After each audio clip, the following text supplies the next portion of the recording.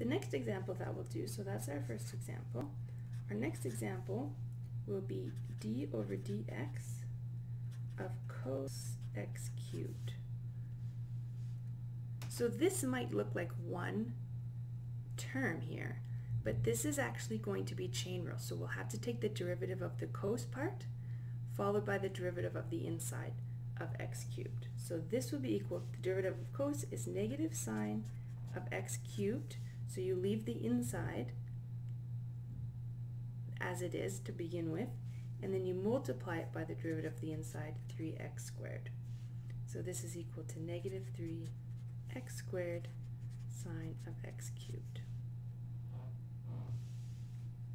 The next example will be d over dx of sine of 5x divided by tan of x. So now we can use the quotient rule here. Remember, the quotient rule is u prime v minus u v prime divided by v squared. So, and this is when u is the numerator and v is the denominator. So in this case, our u is sine of 5x, and our v is tan of x. So this will be equal to, the derivative of the top will be sine of 5x times 5, because I have to take the derivative of the inside, times the denominator, tan x, minus sine of 5x sec squared of x divided by tan squared x. In this case, you could simplify this a tiny bit, but not much.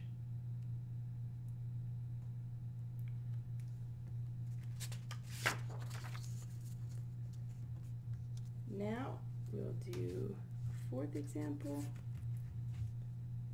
D over dx of x sine x squared.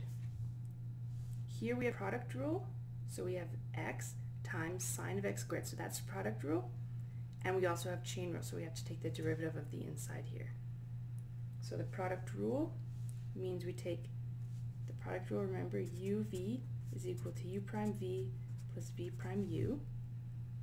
So in this case, our u is x, our v is sine of x squared. So now we have the derivative of x becomes 1 times sine of x squared plus the derivative of sine x squared, so this will be cos of x squared times 2x times x. This one can then get simplified to be sine x squared plus 2x squared cos x squared. So those are the basic derivative rules that you'll be using all the time. These rules will be used, the more fluent that you are in these rules, the better off you'll be in this course. You'll constantly be using them.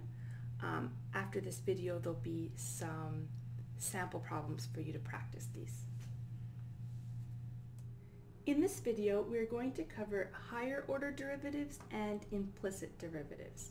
So higher order derivatives they don't change the technique that you'll do to solve the derivatives. It just means that you might take the derivative more than once. So let's say you have a function, you have a distance x, say for example, and it's a function of time. If you take the derivative of that function of time, so that would be f prime of t, this would be considered the first order derivative, the first derivative. If you take the derivative again, this would be f double prime of t. This would be called the second derivative. You could also denote this one, the first derivative would be dx over dt. The second derivative would be called d squared x over dt squared. So those are just two different notations. All you're doing is you take the derivative once. If you need more information, you take the derivative again. A real-world application of this would be if you're looking at the change of x with respect to time, so dx over dt, that's your velocity. So you might take the first derivative to come up with your velocity term. But if you want to know how the velocity is changing with respect to time, you would take the derivative of velocity, which would give you your acceleration. And that's generally what we're doing in this course. We'll take the first derivative to get to velocity and the second derivative to get to acceleration. Another type of derivative that arises in this course is implicit derivatives.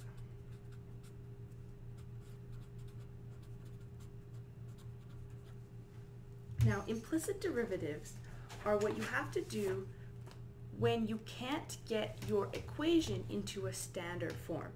So far we've looked at equations. We've had x is equal to a function of time, and that's equal to t squared plus t. And so here we've separated our independent variables, which are time, and our dependent variable, which is x. And so then we can take the derivative separately. But sometimes what happens is that you're not able to separate those variables as easily. And then you have what's called implicit derivatives.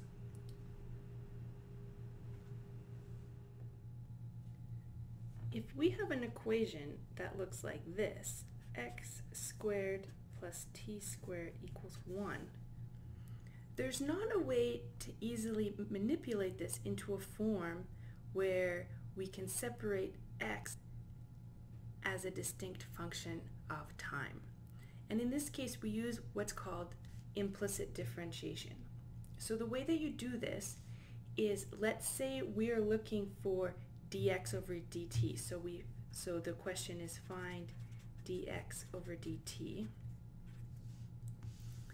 We take the derivative with respect to time of both sides, and then we solve out what that value would be. So I'll do an example and then I'll explain each step.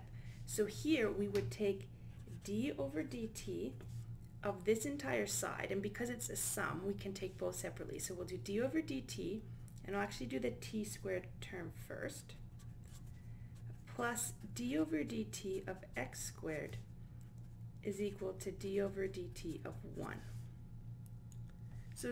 So the t squared here is just standard. The derivative of t squared with respect to time is just power rule, so that's 2t.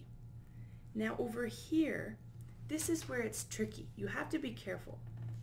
You can't assume that this x is a constant value, because we don't know if x is changing with time. So we have to assume that it is. And so we have to use the chain rule here. And what that looks like is we first take the derivative of this term with respect to x, and then we multiply that by the derivative of x with respect to time. So that looks like this. We would have derivative with respect to x of x squared times the derivative of x with respect to time. Now here you can see, now we were only taking the derivative with respect to time, but when we do d over dx times dx over dt, these effectively cancel and you're left with just d over dt. So we haven't changed the derivative that we're doing here. We've just manipulated the equation so that we have the chain rule. And so this captures here how dx is changing with dt. If we assume here, if we just did d over dt of x squared and we treated x as not changing with time, this would just become 0, and we're not able to solve for how it's changing with time.